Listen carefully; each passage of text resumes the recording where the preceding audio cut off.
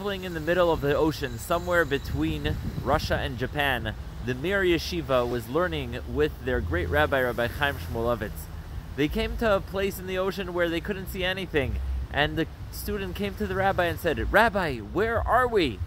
And the rabbi looked at him and he said, in the 3rd chapter of the Mishnah, he said, no matter what, if you're immersed in learning, that's where you are. He said, if you ask a baby, a newborn, where are you now? Of course the answer is in my mother's arms.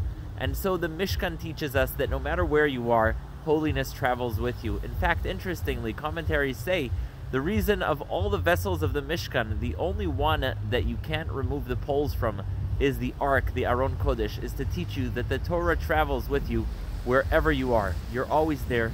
There's always a place for holiness. Shabbat Shalom.